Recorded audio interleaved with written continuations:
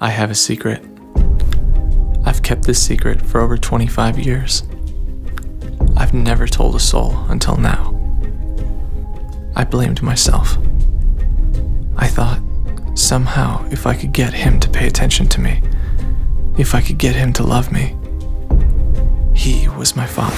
I just want to make things right between us. Else they were your mother's eyes. They were haunting. Never should have had David, I know that! You'd rather lay up with a white man that can't do nothing for you instead of one of your own kind. My own kind? You mean human? You can't be that naive to think you're the only punk that man is priming. Now you better watch how you talk to me. Oh, what? You gonna up and get me fired? Well, I guess the only ones that don't have to bow and scrape around here is us field niggas that ain't sleeping with massa. I almost told Olivia once. She never would have slept with you had she known the truth. I knew that bringing Catherine here would be a shock to you. I did, but I had no other choice. Oh, you had a choice. And you chose wrong. You think she can just come in here and lay with me whenever you want to and I ain't got no say in the matter.